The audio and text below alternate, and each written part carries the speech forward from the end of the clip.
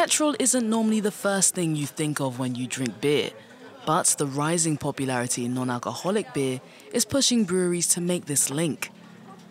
This company in Belgium says its non-alcoholic beverages will soon represent 20% of its sales.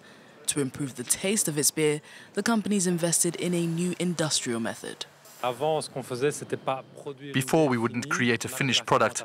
We would stop before fermentation and then go to production. But now we create beer that is 100% fermented and remove the alcohol. For every 85 beer cans the company makes, 1 litre of alcohol can be extracted. That's then taken to this biofuel factory located some 100 kilometers away. Beer is now joining the likes of corn and wheat as a source of green fuel. For the factory's head, it's a win-win. On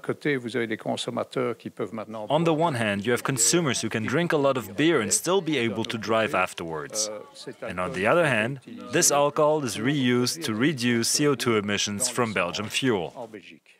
It's ethanol extracted from alcohol that can be found at the pumps. The chemical is also being transformed into hand sanitizer. At the beginning of the pandemic, there was a high demand for hand sanitizer, so we produced it with our partners for hospitals and pharmacies. More than 161 billion litres of biofuel was produced last year, representing 4% of all the fuel used on roads around the world.